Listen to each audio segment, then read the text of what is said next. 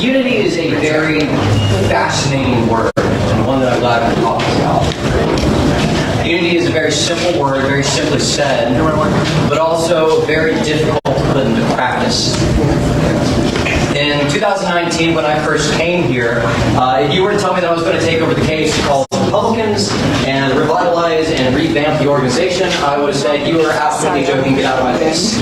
But lo and behold, I found myself in that position. And I realized that I had to take that group and center that group around a message. So I chose the message of unity. Now, I'm not here to talk about the things that we've done at KSU, right? I'm not really here to talk about my Republican fam necessarily, as I call them. You can go to my Facebook, you can go to our Instagram, and you can look at all that, and that's a great show. But what I do want to discuss with you all is what happens when you pursue unity. In my pursuit of unity, I have found myself closer to God. In my pursuit of unity, I have found a beautiful soul that is sharing this portion of her life with me, and hopefully more as time goes on. In my pursuit of unity, I found a family equivalent to that of the family I found in the Marine Corps. In that pursuit of unity, I found community represented by all the faces that I see here tonight, especially Jim. In my pursuit of unity, I have found an effective, successful campaign in bringing conservative ideology and ideas to a college campus. In the pursuit of unity, it has led me and others to all of these amazing things. And what I see here tonight is an amazing potential. Truly, it's an amazing potential. It's something with incredible possibility. I see a county Republican fam, if you will. And what an amazing thing we can accomplish when we work together and we aspire for unity. Truly. I see here tonight a representation of a strong county, a representation of a patriotic county, perhaps maybe a representation of a drunk county.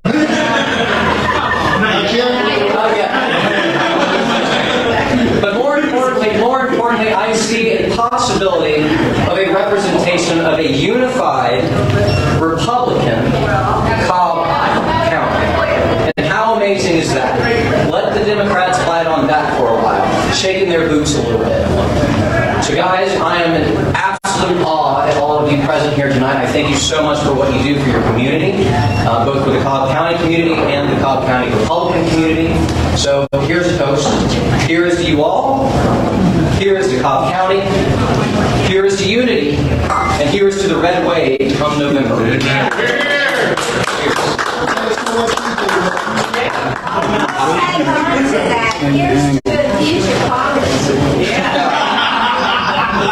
All right, does anybody have any questions? I love talking. I don't know if you noticed.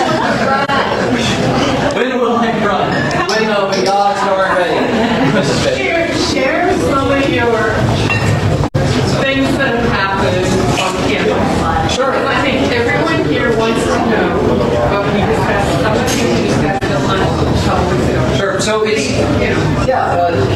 it's a fascinating thing, everybody. I want to stress that we have seen positivity on the college campus. That is the one thing that I put forward in all of these interactions that we do.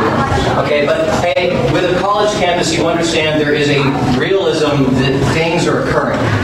And a lot of time you hear it as rhetoric. You hear it as the typical Republican right-leaning rhetoric of like, indoctrination this and indoctrination that. But guys, it is a real thing.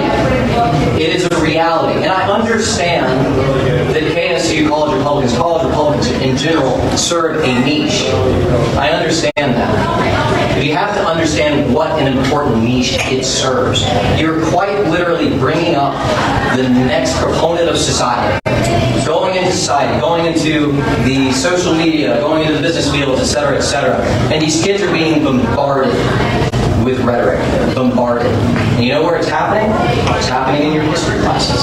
It's happening in your nursing classes, your scientific classes. Also, others could probably argue what science is nowadays. Biology, right?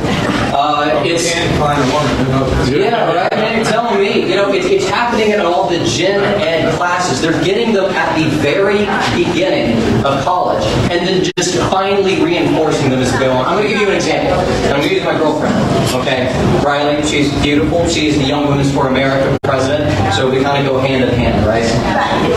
In her English education class. Okay, this is a class that you have to take to be a teacher for English. A teacher. Okay, for like middle school, elementary, high school, etc. She goes up to her teacher because you got to get your subject approved. She says, "I want to write on how there is more of an idea to get abortion when you know that the child before it's born has some kind of mental issue or physical disability. I want to write on that." Teacher says, no, this unit is not, keep this in mind, this unit is not about sex.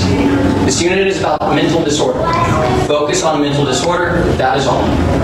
So she's like, okay, I will focus on mental disorder. So you could do two things. You could write a paper, or you could write a theoretical lesson plan. Hypothetical lesson plan. So the due date comes, she comes in, she presents her paper. She wrote a very generic but fine paper about mental disorder and the effects of it on society. Well, the last person comes up. I'm going to reiterate, this is a teaching for future teachers. The last person comes up and presents a hypothetical theoretical lesson plan from the elementary school level, was it pre-K to 4th grade, on the education of sex, sexual choice, sexual orientation, identifying what sex you are on the inside and the outside, and the teacher okayed this. So the teacher did not okay my girlfriend's paper on the account of the sex topic, but for some reason let this individual make a lesson plan entirely from elementary school or pre-K about why sex and sexual orientation, etc., is an acceptable thing to discuss. That is happening at your colleges. That is happening at your colleges. Guys, that's scary. Yeah, they're teaching the anti-people. Yes. So here's the fascinating thing is these things are traumatic. These ideas are very traumatic. When you introduce these traumas to a young generation, you're introducing into them trauma. And trauma that they didn't have to have. I'm not going to get too much into the details, but I had somebody very close to me with an individual who was in 6th grade. For 2 years, it took 2 years for that individual to kind of come out and talk with her parents. But for 2 years, she got told to go kill herself.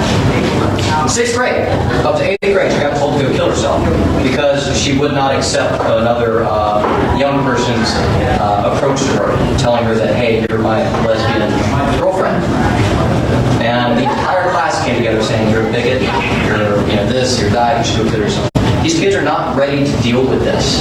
They're not emotionally ready to deal with this. And this is what's happening. It's very real. It's not just rhetoric. It is a thing that is occurring, and it is a thing that the KSU, college Republicans in general, for that matter, ought to be fighting. And we are. And we are. We're not letting these professors get away with it. We're not. In fact, we're going to talk about it. We're making videos on it as we speak. We're planning to do a fundraiser, and we're going to show folks this is the reality. This is what people are experiencing. And it's an amazing thing. It's an amazing thing. But on a positive note, we're doing something. We had 37 individuals sign up at our fair just the other day. Absolutely excited. We're going to be presenting ourselves a lot more on campus. The Republic Fam, as I call it, is increasing. And it will increase. We will dominate. In fact, we are trying to take over SGA, which is the student government. It's going to be a fascinating ride, one that I plan on leading in about a year, but in good hands. That's the thing. He's grooming the new people. Grooming is such a pesky word. Oh, but I love it. We should use this together. Okay, well, this might be getting ahead of the game a little bit, but when you leave in a year, what office are you going to run for? No, man, don't do that to me, Jim. I don't know, brother. You got to understand. You'd be a good candidate. I told you, how the pursuit of this unity, the pursuit of the Republic family building up has led me more to God. And I cannot tell you how much...